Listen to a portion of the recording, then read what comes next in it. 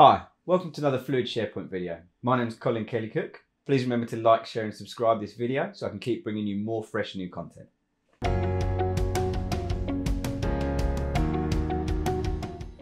So today we're going to take a look at how to get yourself set up with a free Office 365 developer tenant. Microsoft allow this so that developers can get online, use the Office 365 services and do some development work against the platform. I'm going to show you how to go to the website, get your account, get yourself set up, do some basic settings in your tenant and get into the Power Platform services.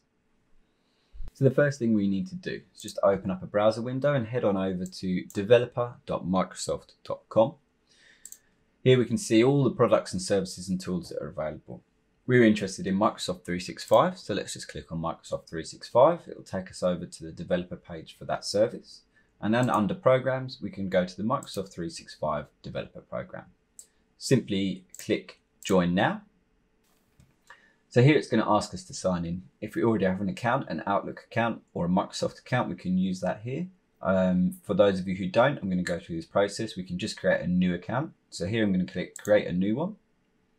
It's going to ask me for an account. Now I still don't have an account, so I need to click here, Get a New Email Address. And I'm going to sign up as Fluid SharePoint Dev at Outlook.com. Then it's going to ask me to give itself a password.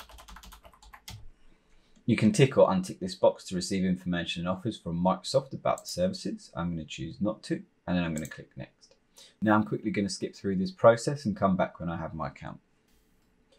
So I've set up my account. I skipped through some of the personal details there, but you guys should find that no problem. Now all I need to do is just finish setting up my account so that I can sign up for the Dev Center.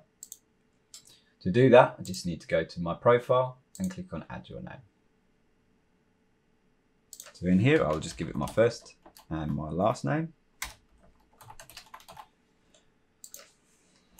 Attempt to solve the riddle without getting it wrong. There we go. So now I have myself set up with my Fluid SharePoint Dev at Outlook.com.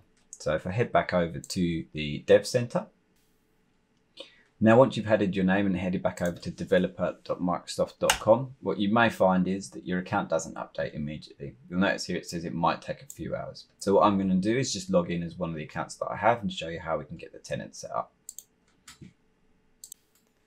Okay, so now that we're logged in with our account, our first and last name exists in our account. This is one that I'd pre-prepared earlier. We can now click on the Join Now, which will take us to the Office 365 Developer Program sign up. Just choose your region. For me, this is the United Kingdom. For those of you who live in different countries, obviously just choose your region that's specific to you. Now in here, we have to place a company name in. So I'm just going to call my company FS Deb for now. Accept the terms and conditions of the Office 365 Developer Program and just click Next. Now we just need to go through and fill out some details. It wants to know a little bit more about us, information technology. And we will just pick personal projects for a lot of these, and we are interested in the Power Apps, Power BI and SharePoint. So now we can click Join. Okay, so now we've been signed up. So welcome to the Office 365 Developer Program. Now this is more than just a single tenant. There are lots of different things that we can do in here. There are lots of blogs, events, videos, code samples. It's a really good resource for anybody who's looking to start developing or people who are already developing. It's also a great community around it. Now what we need to do is get ourselves set up with a subscription and get ourselves a tenant set up. So if we click here on Set Up Subscription, again, it's just going to ask us for some details. So I'm in the United Kingdom. Now we need to create a username. Now for me, I always use admin as my first username, just because this is a primary account that I'm going to use for everything. We can add new accounts later on, and we can change this account later. Now I have to create a domain. Now the domain name is really important here. Once you've set up a domain, you cannot release that tenant and you cannot reuse the name for the domain. It's literally set out as it is. We're going to add our own domain name later on, but this is the primary domain for the tenant. So make sure you choose something wisely. If you have an account or a name that you want to use later on for production, don't put that in here. Maybe use something as a developer name and then come back and use this as a production name. So for me, I'm going to create a domain called Fluid SharePoint Dev, and I believe I already have one named that. So I'm going to see Fluid SharePoint Dev 02. Now you'll notice here it's giving me a username of the username that I've selected at the domain name I've selected .onmicrosoft.com. This is how all Office 365 tenants are set up underneath, and then we add our own custom domain on top once we're ready. We're just going to set up a password, which I will just choose here.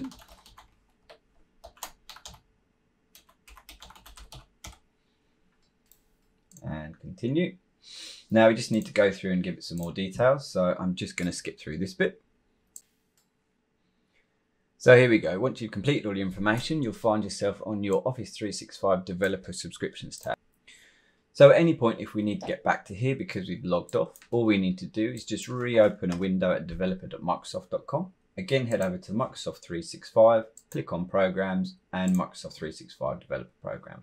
Now, if we're already signed in here, we don't have to worry about going through the Join Now process. We just need to click on My Dashboard and it will bring us directly back to our subscriptions. So you can see here it set us up a subscription with Fluid SharePoint Dev 02.onmicrosoft.com. We get a renewable E5 subscription. Now what this means is this is going to expire on July the 1st, 2020. Now I have to come in and manually renew the subscription if I want to keep it going. The reason for this is they don't want people to just have a developer subscription that sits in the background and never gets renewed. What we ideally don't want to do is we don't want to be doing anything production on this server anyway. We want to be just doing development work. We're going to be exporting and saving a lot of the things that we have there, doing a lot of things with scripts, so we don't have to worry too much about when this subscription expires. We get 25 user licenses. This means we can set up 25 users within the tenant itself as test users, and we can do a lot of testing and development with that, so that's perfect. So now if we click here on Go to Subscription, it's going to ask us to log in with the username that we created.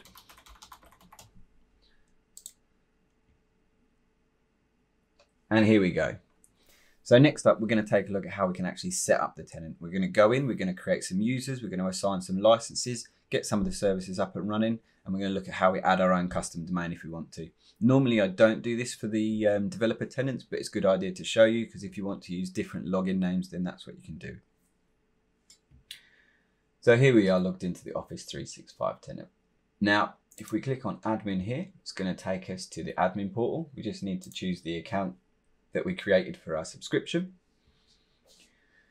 This is the main admin page. So we're going to get very used to using this page to manage our entire tenant.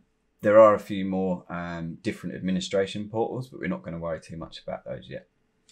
So if at any point you need to get back to the administration side of your tenant, all we need to do is just go to portal.office.com, sign in with the admin account that we have created. So Fluid SharePoint Dev 02.onmicrosoft.com and just click next. That's going to identify the tenant that account belongs to, so we don't need to tell it what it is. Obviously we do know it because it's our name here, but let's just log in. So once we're logged in, we'll be taken to the same page that a normal user would see. So we get our first experience as we come in. Here is where everything is, but we will actually see this admin app here. We can also go to the waffle and we'll see the admin there.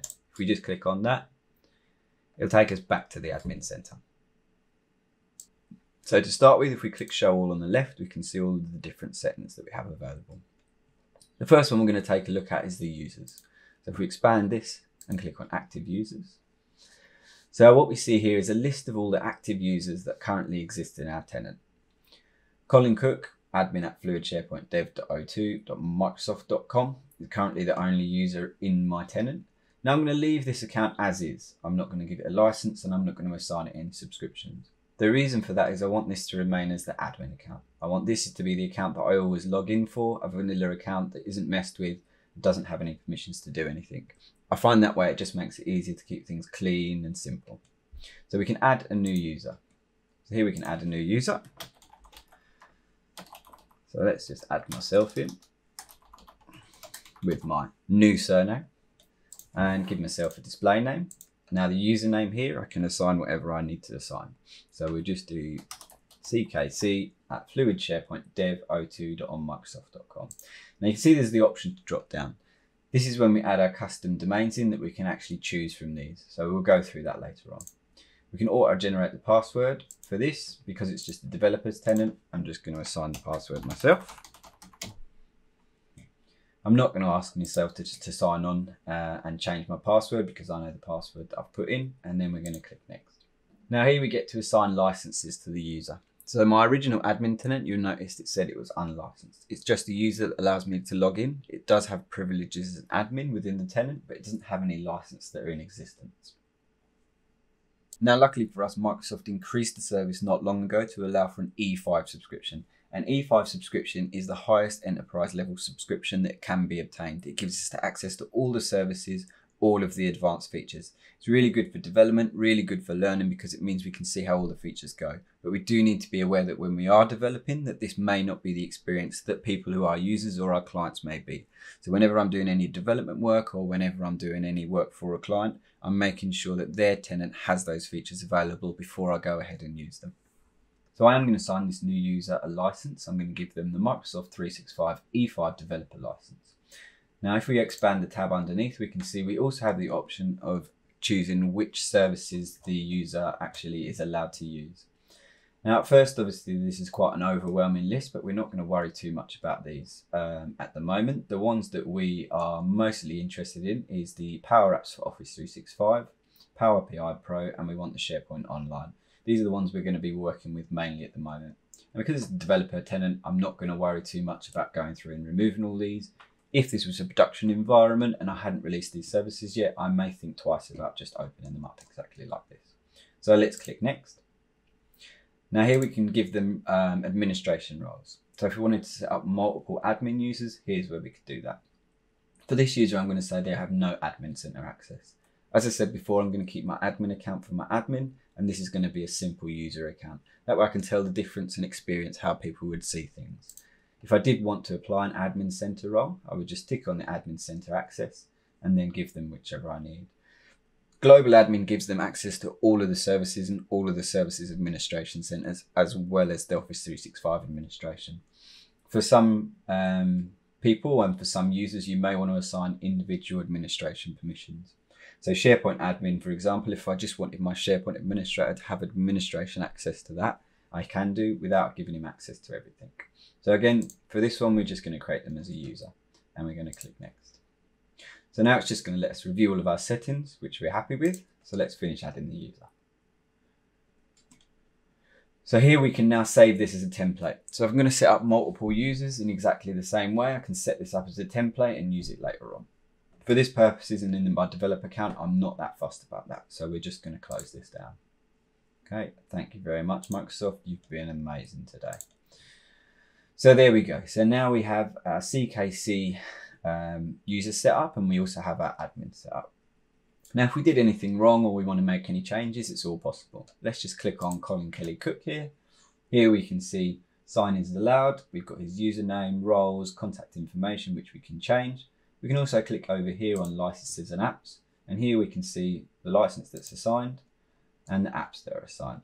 So we can make any changes we need to. We can remove the license and assign it to someone else if we want to. So the important thing to remember is we only have 25 licenses. So if I set up 25 users and I assign my license, I no longer have access to sign anymore. However, these licenses are reusable. So if I wanted to remove this license, I can literally go in, tick here and save that. That license now becomes available for another user. So we can switch these around as we need to. They're not tied specifically to that user. However, that user obviously will lose access to everything they had access to. So let's just drop back in, read the license on there and save the changes. So we're pretty much set up. We've got our tenant, we've got our admin user, we've also got our user who's going to be signing into the Power Platform service. So let's sign in as our user, head over to the Power Platform service and create our first app. So here's a little trick that I like to use when I'm logging in with different accounts. Now in a single browser window, you can't log in with multiple accounts at the same time because it's going to store those in your cookies. You can use Chrome and then Microsoft Edge, and you can log into 2 different accounts. But if you log into an incognito window, it's not going to remember any of the logins that you've currently done, so we can log in as a completely new user. So here, if we head over to portal.office.com and then sign in with that username that we set up earlier. So here we could use admin, but I'm going to use the user that I've set up. So this is the account that has the license assigned to it. Just click next, put my password in and click sign in. Now it's going to ask me, do I want to stay signed in? Now I'm going to say yes, just so that when I move over to the different services, it's going to keep me logged in. So it's the first time I'm logged in. It's going to show me some helpful information and tell me where everything is. So here's the basic information and the basic services. If we click on what we call the waffle up the top left and then all apps, we'll see a list of all the apps that we have available. Now, because we set this account up with all licenses and all apps, it has a lot of information there. But the one we're interested in is going to check out Power Apps. So if we click on Power Apps and head over to that. Now, what you'll notice up in the top left-hand corner is every time we go to a new service, it goes to a completely new website. This can become confusing if you have logged in a browser with other users. If I unlog out of one service and then click to a service, it can re-log in as the old service. So what I like to do is sign out, completely close down any windows and then reopen, or use the incognito mode when I'm using different users. It just keeps things simple. So here we are, we have Power Apps available. We can create new Canvas apps. We can create new model driven apps. We have everything just where we need it to be. Thanks for watching. I hope the video provided some value for you. If it did, please remember to like, share and subscribe to my YouTube channel. Also head over to my website, www.fluid-sharepoint.com. Follow me on LinkedIn and Twitter. If there's any content you'd like to see in future, please let me know.